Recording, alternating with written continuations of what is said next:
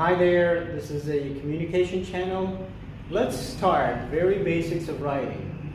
In order to have a complete understanding of fluency in writing, competent writing, a very compelling writing concept, and understand how to compose, how to construct a compelling writing.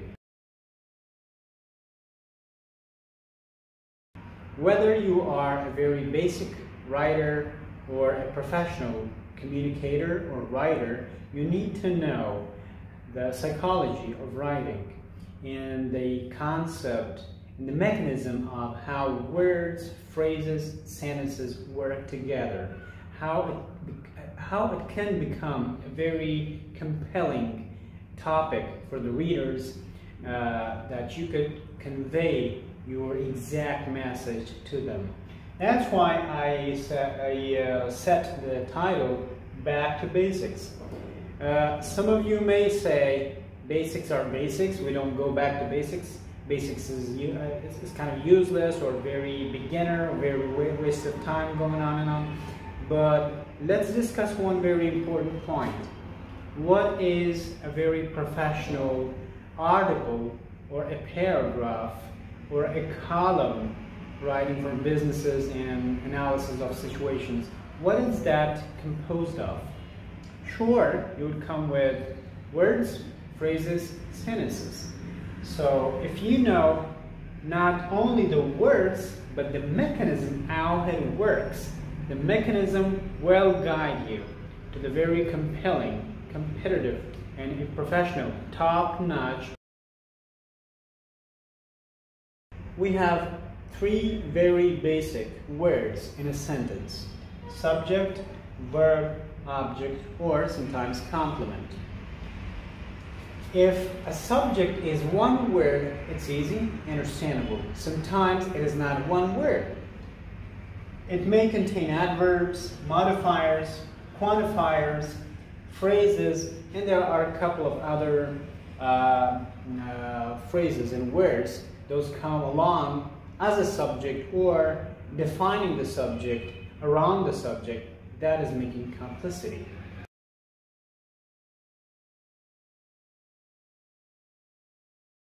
Now the second word, that is verb. Sometimes it is auxiliary and sometimes it is main verb. Now the trouble comes when the subject is not one simple word. If subject is with modifiers, quantifiers, and subject is quite complex, the reader or sometimes the writers get very lost how to put, how to stage, how to set, or how to place the verb, or how to find the verb as a reader, how to find the main verb in that one simple sentence.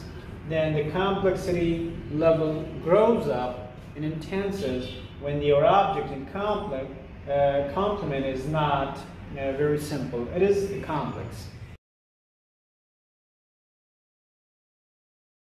So the complexity is here or the complexity is there. In between, the verb switches its place, sometimes near, sometimes far. That is how, as a writer, you kind of lost in how to write, how to set in place each word.